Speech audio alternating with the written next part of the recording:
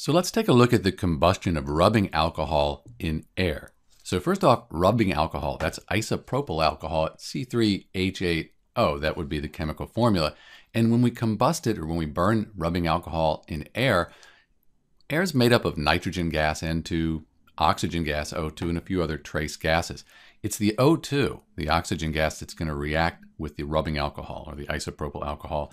And since it's combustion, we'll get carbon dioxide and water. So let's count the atoms up, and we'll balance the equation.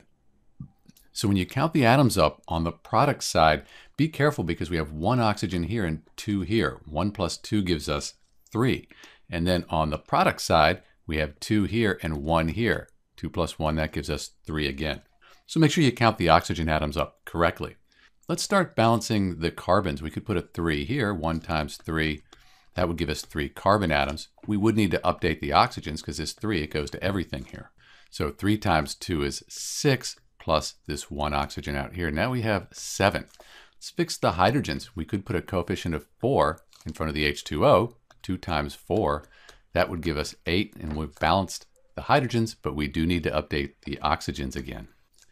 So we have 3 times 2, that's 6, plus 4 times the 1, that's 4. Now we have 10 oxygen atoms. So now it's a little bit difficult. You might think, well, I'll put a 5 here. 5 times 2, that's 10. But you got to remember we have 1 oxygen here. So that's not going to work.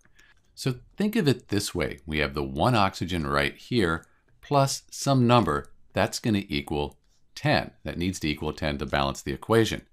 1 plus 9, that equals 10. So what we can do is we can say 9 over 2. Because 9 over 2 times 2, those 2's will cancel out. We'll have our 9, and the equation, it'll be balanced. So our coefficient here is 9 over 2. And we're done. This equation is balanced. These are the correct coefficients, and really that's what we want when we're balancing equations.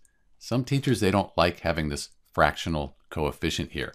What you can do is you can multiply everything by 2, and we'll still have the same ratio, but we'll get rid of the fraction.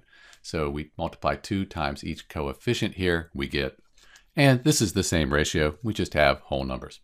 So this is the equation for the combustion of rubbing alcohol, also called isopropyl alcohol in air. This is Dr. B. Thanks for watching.